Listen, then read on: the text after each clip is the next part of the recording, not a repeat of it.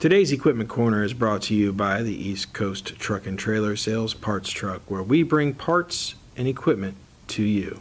Let's head inside and see what we got today.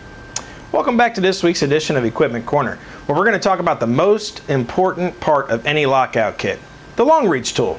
Part number 4246 located on our mobile parts truck.